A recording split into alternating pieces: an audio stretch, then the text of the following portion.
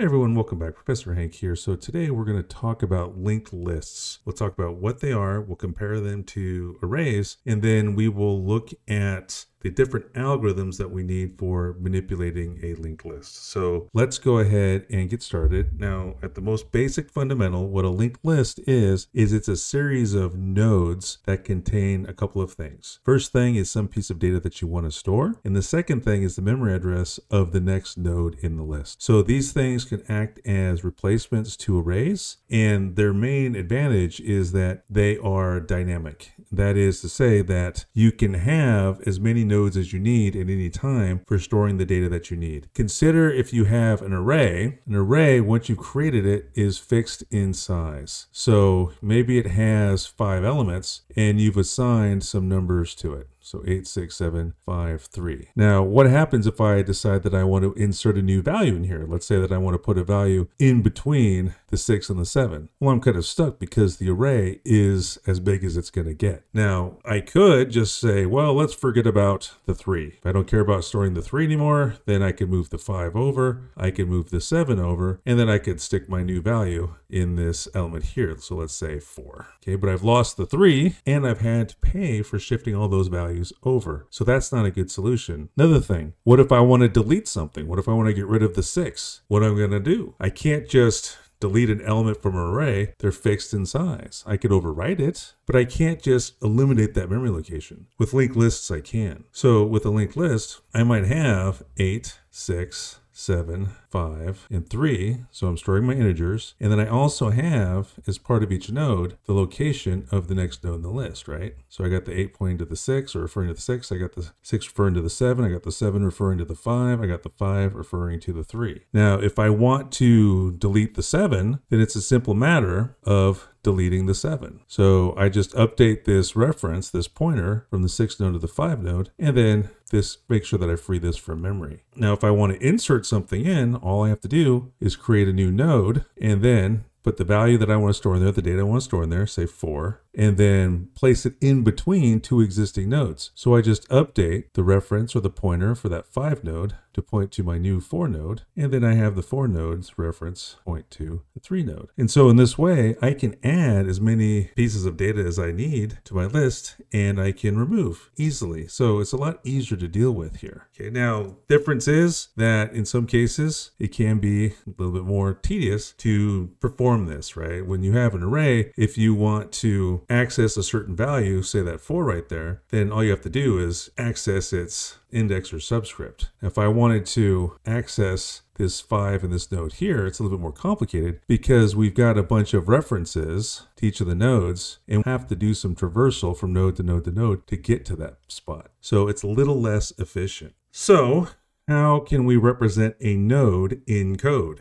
Well, if it's Java, we could do something as simple as creating a class, calling it node, and then having variables for storing whatever data we want. So we'll keep it simple. We'll just say we're doing integers. So say int x. And then we have to have a reference to the next node in our list. So we'll have something that looks like that. Let's call it next. So what about C++? Well, we could use a struct node and then have inside of our struct the data we want to store and a pointer to the next node in our list. In Python, we could have a class, call it node, and then we could have ourselves an initializer, and then we could do something like self.x equals, and then assign it, I don't know, whatever value we want, say 0, just because we have to give it something, and then we can set the next variable to none. Okay, so those are 3 ways that you could create a node or represent node in 3 different languages. So let's add some additional details. So a linked list has to have a reference or a pointer that is going to keep track of the first node. And this is often referred to as the head pointer or head reference or head variable. Okay, so in Java, it could be something as simple as this, node head.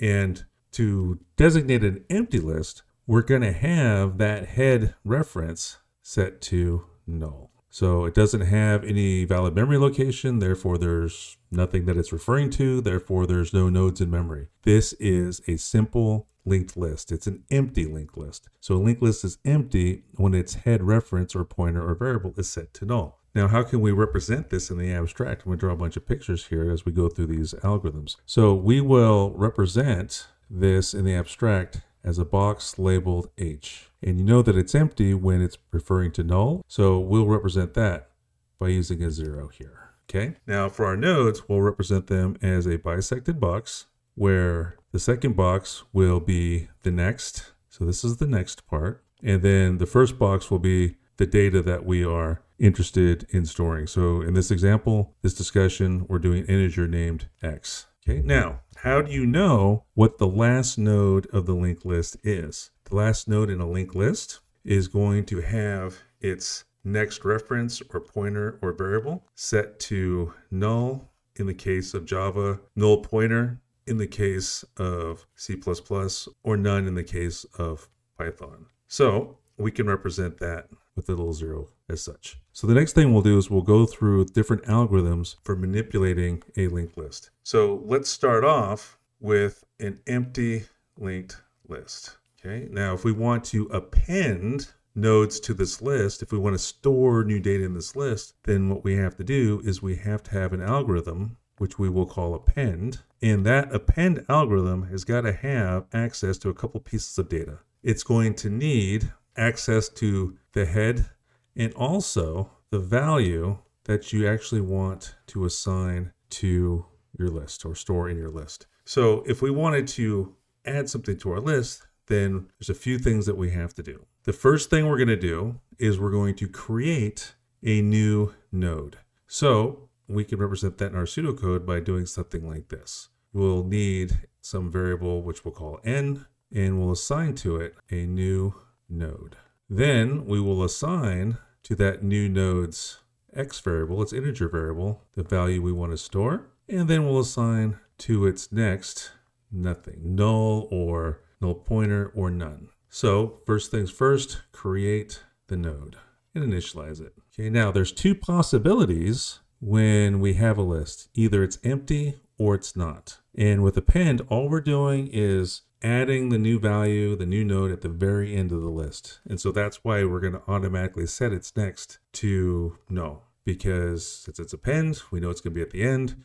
And we already defined that the last node in the list has its next point to null. So we've got those two options. So what we're going to have to do is we're going to have to determine which is our case. Which situation are we in? So we know that we're in an empty list, or dealing with an empty list, if that head pointer, or that head reference, so that head variable, is assigned null or null pointer or none. So if it's pointing at nothing. And that's the situation with our picture right here. If that's true, then this is going to be easy. All we have to do is assign our new node to the head pointer. Okay, so just something as simple as head equals n, for example, if you're doing with C++ or Java. Okay, you'll use whatever code is appropriate for doing that. Okay, otherwise, we have to find the end of the list and attach our new node to that last node. So we're going to do that by creating a temporary pointer to help us with traversal. And we're going to start off with the very first node. And while that node has a next pointer, next reference, next variable that does not equal null, then we're going to move to the next node. And we'll trace through this so you can see it working. Now, once we get to the end, once this loop evaluates to false, the test expression here, then we're going to have found our last node in the list. So P will be referring to that last node. And so then what we'll do is we will take that last node and we'll update its next pointer, its next reference, its next variable to our new node. So let's look at the pictures and let's trace through our algorithm to make sure that we understand how it works. So first things first, we create a variable called n, a reference, a pointer, a variable, and then we assign to it a new node. Now we're assigning to its x part, the integer part, the value. So let's say that we had append and we passed the head pointer and say 15, okay, something like that. Then we've created that new node. The 15 is going to be stored in the x variable, and the next is going to be assigned null. Okay, so that covers these first three steps here. Now we check head to see if it's empty. Is it equal to null? We'll look at our picture. It is because it's pointing at nothing, right? It's pointing at null. So all we're going to do is take the contents of n, which is just the memory address of this node, and we're going to assign it to h, overwriting what was in the h reference. Okay, so then we skip the else part and we're done. We've just added a node to our list. We've added a value. These guys go away because they're in local scope, and we're done. Now, if we wanted to add another value, so let's say we call append and we want to do 7. So what happens? Let's look at our algorithm again. So what happens? Create a new node whose memory address gets stored in n. We assign to it the value, in this case 7, and then we assign its next to null or none or null pointer, depending on what language we're working with. And then we have our test. Is contents of h equal to null? No, because it's got the memory address of this first node here. And this first node has the head reference referring to it, so it's called the head node. Now, keep in mind that a node and a reference, a node and a pointer, are not the same thing. Our head reference is just a variable that holds a memory address. The head node is an actual node that's made of an integer variable, for example, for our discussion, and a next reference. So, since this if is going to evaluate to false, we kick down to the else. So what do we do with the else? We create a temporary reference p, and we assign it the contents of h. So what are the contents of h? The contents of head, the memory address of our first node. So in that way, both of these guys are currently pointing to that first node. So now our while loop kicks in. Well, p next does not equal null. Well, p next is equal to null. So that's false, so that loop never iterates. So then we go down to p next set to n. So what are we doing? We're taking p next and we're going to overwrite it with the contents of n. Well, what's the contents of n? The memory address of this new node here. So our picture becomes that. Okay, now once our algorithm's done, the temporary pointer reference variable p goes away, the temporary n goes away, and we're left with a picture that looks just like this. Now, is our linked list intact? We start the traversal from our very first head reference. That leads us to the node with 15 in it. And then we follow its next reference, the node that contains 7, and we follow its next, and we see that it's set to null. So we have a 2-node list, and we've been appending. So let's do one more example. And in this way, we'll see the traversal characteristics or logic that we need for append to find the last node. Okay, so let's say we're going to add, 12 this time. So let's look at our algorithm. First things first, we create and initialize that new node. So new node gets loaded into memory, and we have that temporary reference n, and then we assign to its x the value, which in this case is 12, and we assign to its next null. We check the head pointer, the head reference, the head variable. Are you set to null? Nope, because it's got the memory address of that first node 15. So then we kick down to the else. We create our temporary reference and assign it the contents of h. What's the contents of h? The memory address of 15. So p is now referring to that first node. Now we do our loop. While p's next, which is this reference right here, does not equal null, and it doesn't because it's got the memory address of the next node on the list, we set p to p next. So we overwrite the contents of our p with the contents of p next. What's the contents of p next? The memory address of the 7 node. So p is now pointing to our next node in the list. Go up to the top of the loop, check p next. Is it not equal to null? Well, that's false because p next now is referring to null. So the loop's done. So we go down to p next set to n. So what's p next? It's this reference right here. So what's in n? The memory address of the 12 node. So we're overwriting the contents of p next with the contents of n. So our 7 node is now referring to our 12th node. And so that's the end of the algorithm. So the n was temporary, has a temporary reference, the p was a temporary reference, and our list continues to grow. So that is how the append algorithm works. Now, what's the performance of the append algorithm? Well, we've got ourselves a loop right here.